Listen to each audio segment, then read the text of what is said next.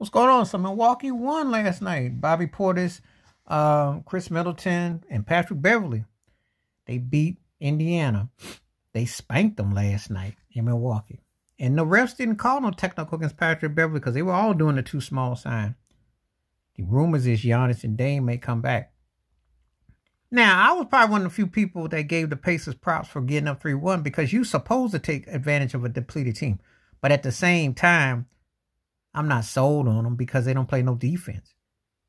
And I know if Brook Lopez gets some touches with Middleton and Bobby Portis and Beverly can hit, if Giannis and Dame come correct, they can win this series with or without those guys against them. But the problem with the Pacers are like got the Jameson Winston syndrome.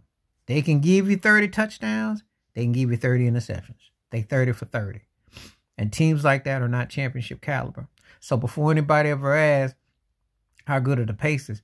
Well, basically, they're like a farm team to you can make a move to get somebody off of there to make your team better. But I don't see them as a championship team.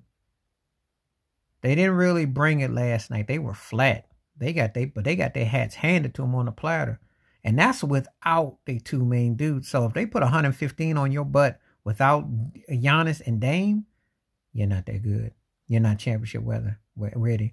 And that tells me that they're more flawed than one thought. That's pretty bad luck. That's just with the second crew. So that could be if Milwaukee beats them in Indiana, which I don't know if they can, but if they do beat them, anything could happen in Game 7. So if you're Indiana, you better close it out. But I don't have no faith in the team. That was a bad loss last night.